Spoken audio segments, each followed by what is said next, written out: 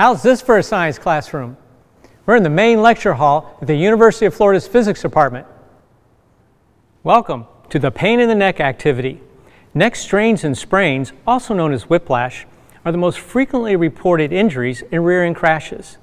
In this activity, you will investigate, using the laws of motion, what affects whiplash and how vehicle head restraints help prevent this type of injury. Let's take a look at the materials.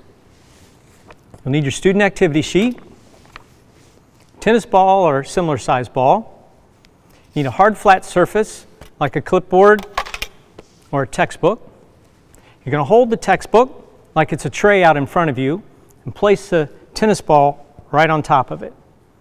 Now, you're going to predict what's going to happen to the tennis ball, what direction it's going to move when you move forward, and a few other scenarios too, one of which is going backwards. So make sure you turn around and see that there's nothing behind you. All right? Have fun.